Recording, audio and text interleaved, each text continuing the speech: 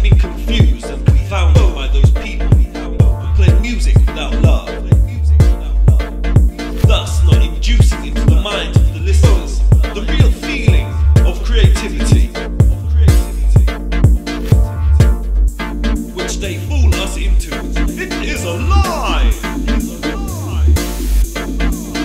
It is a lie!